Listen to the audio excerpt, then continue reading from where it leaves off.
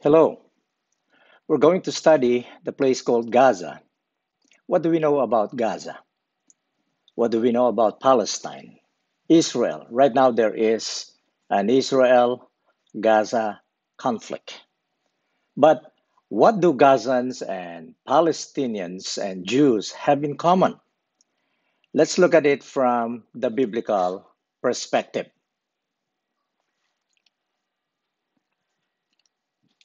Did you know that Jews and Arabs, or Muslim speaking Arabs, descended from Canaanites? After examining DNA of 93 bodies recovered from archaeological sites around the southern Levant, which is the land of Canaan in the Bible, researchers have concluded that modern populations of region are descendants of the ancient Canaanites. Most modern Jewish groups and Arabic speaking groups from the region show at least half of their ancestry as Canaanites, according to our source, biblicalarchaeology.org. Here's another one from the science.org that Jews, what do they have in common? Jews and Arabs share recent ancestry. They entitled their study Clashing Groups Are Y Chromosomes Cousins.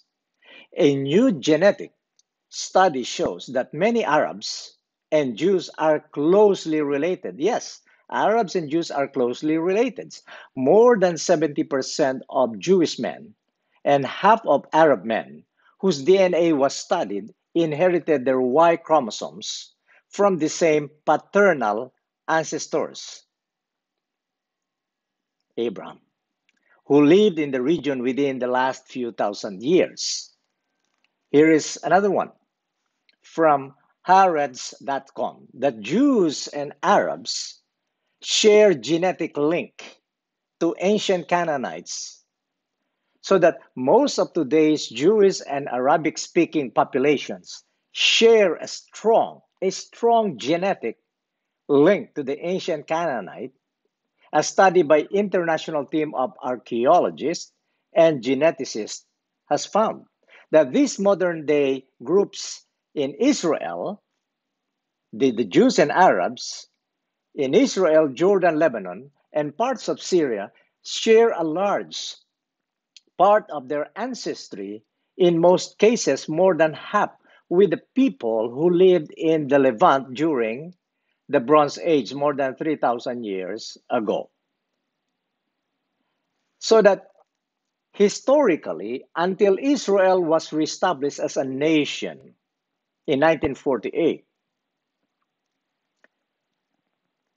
Palestine was a term for the territory. Palestine was a term for a territory between the Mediterranean Sea and the Jordan River, so that the word Palestinian was applied to anyone living in Palestine. As one of the longest continually inhabited places on earth, Palestine region has changed political ownership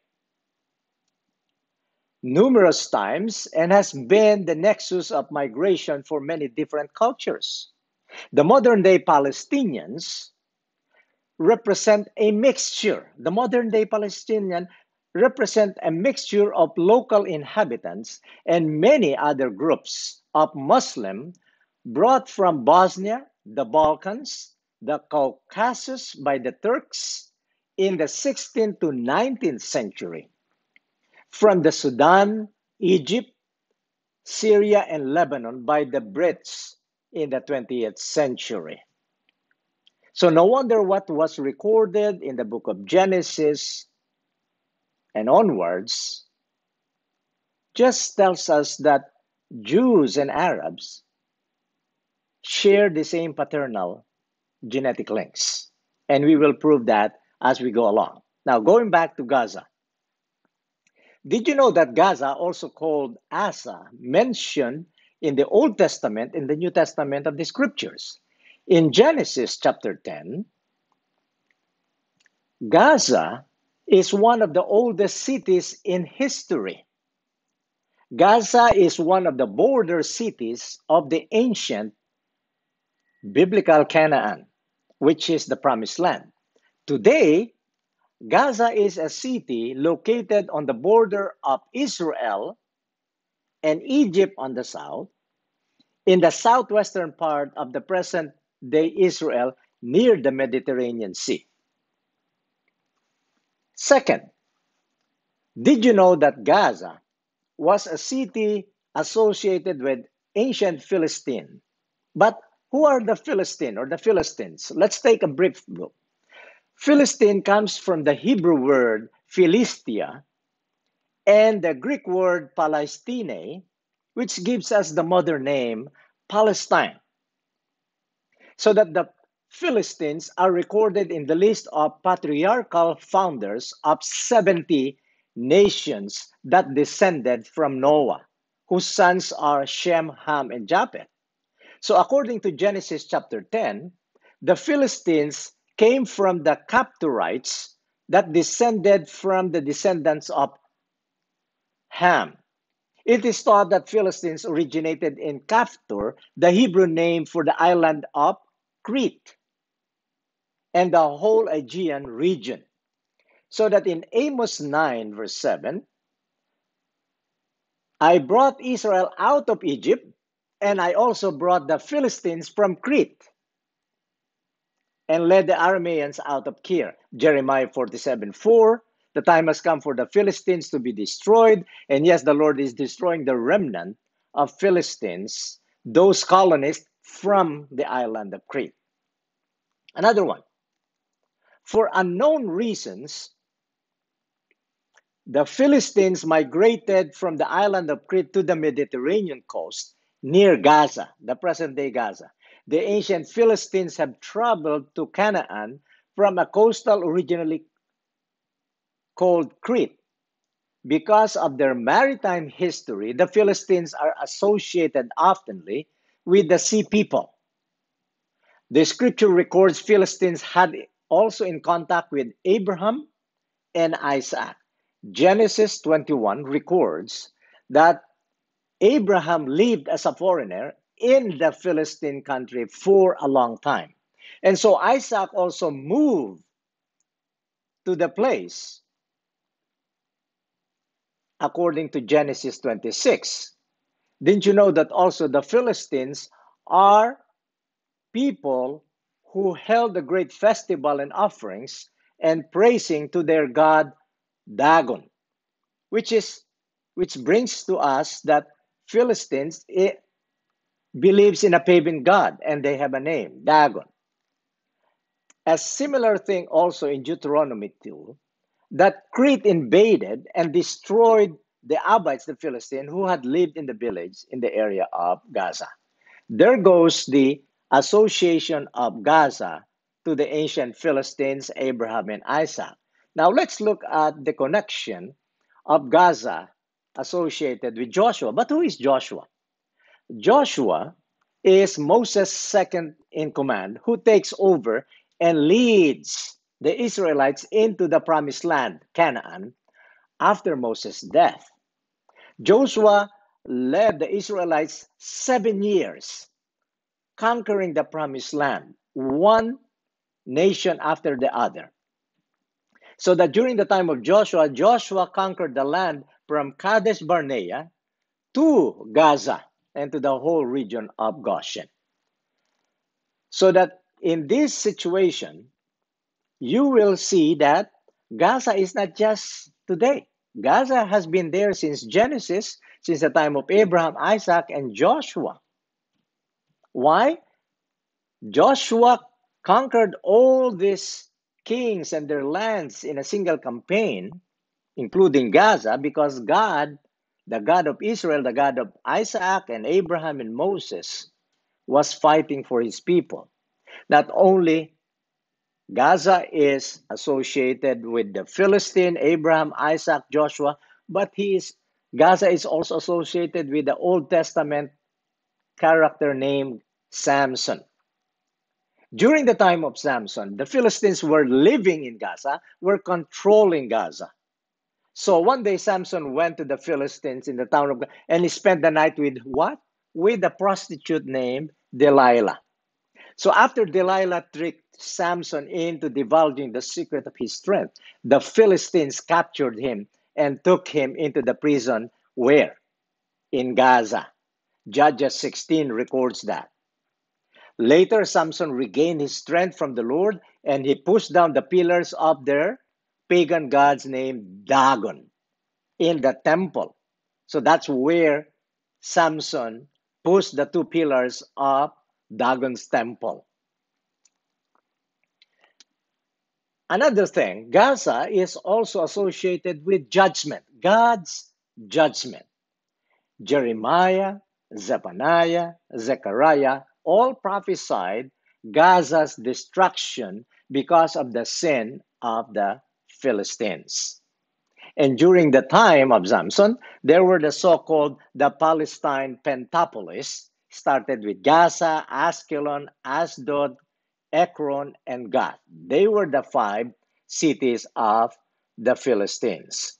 Now, Tyre and Sidon, as you can see in Jeremiah 25, are port cities located in the present-day Lebanon. So when you look at the map today, you could see that Tyre and Sidon is in Lebanon on the Mediterranean Sea.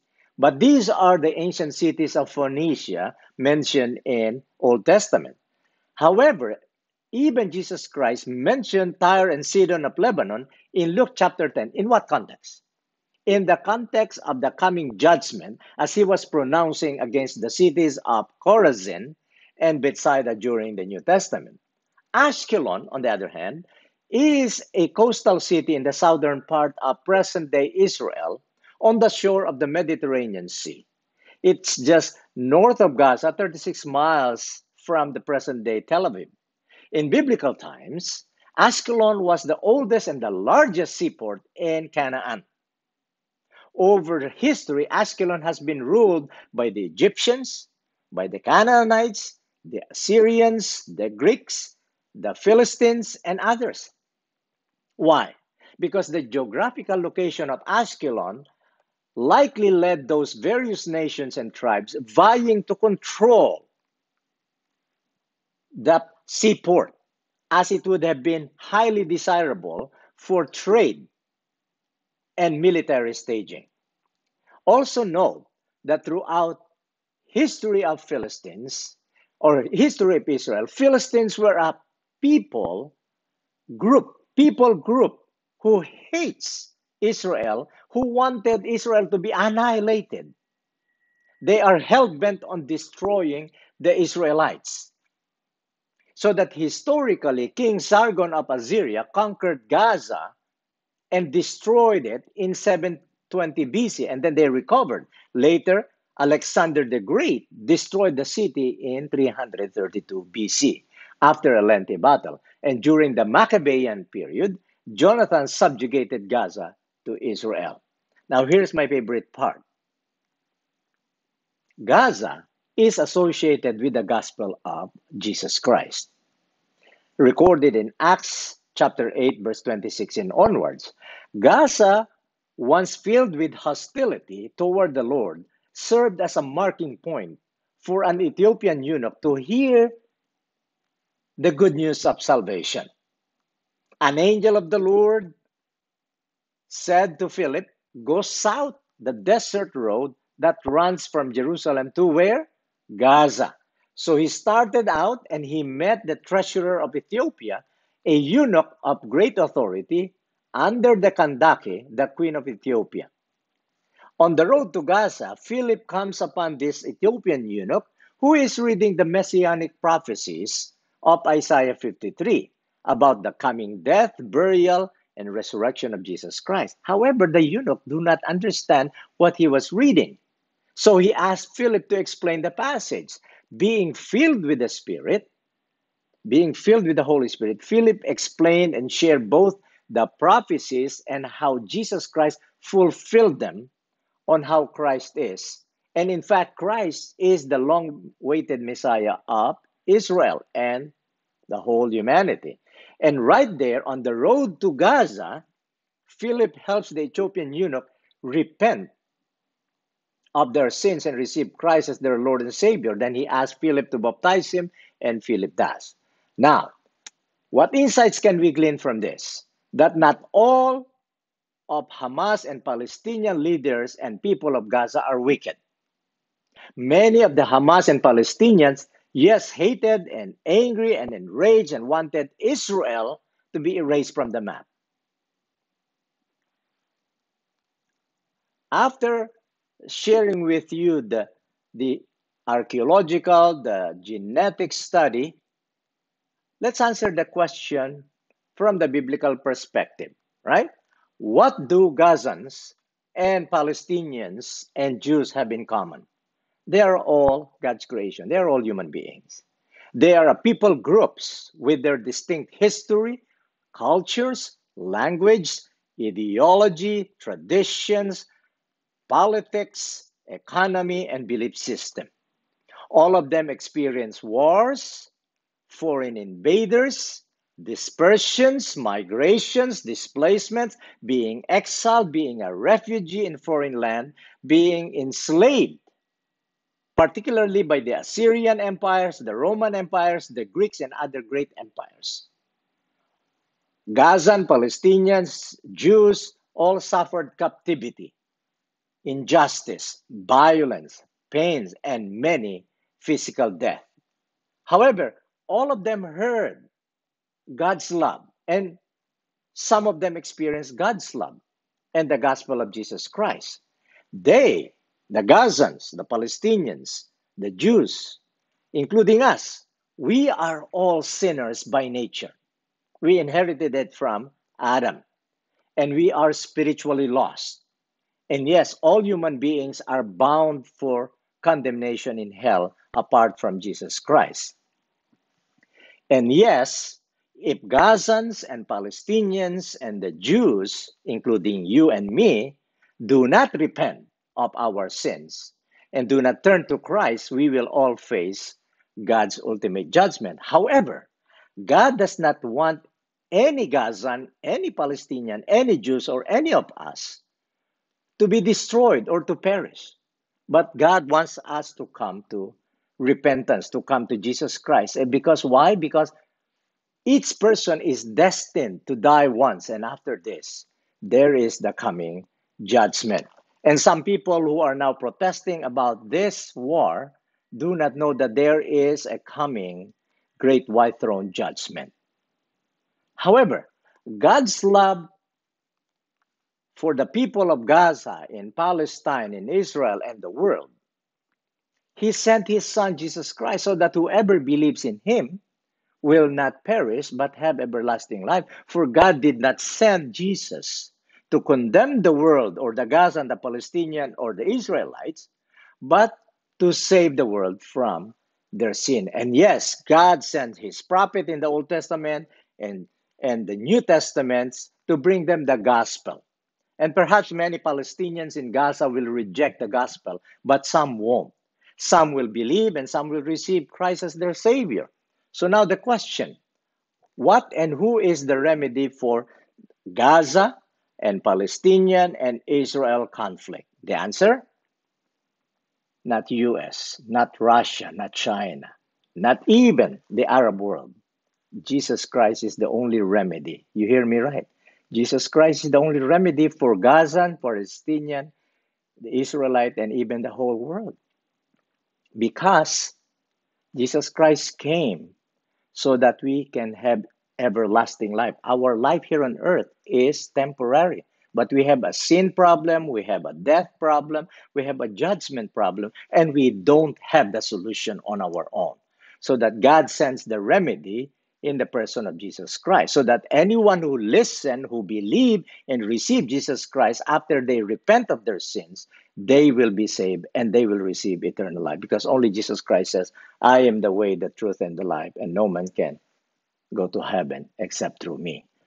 So yes, all Gazans, all Palestinians, all Jews has to receive Jesus Christ as Lord and Savior for their eternal salvation. It may not probably be the physical salvation, but if that is your heart's desire, you pray this with me. Pray this from the heart. telling Jesus, I know that I am a sinner and in need of a Savior.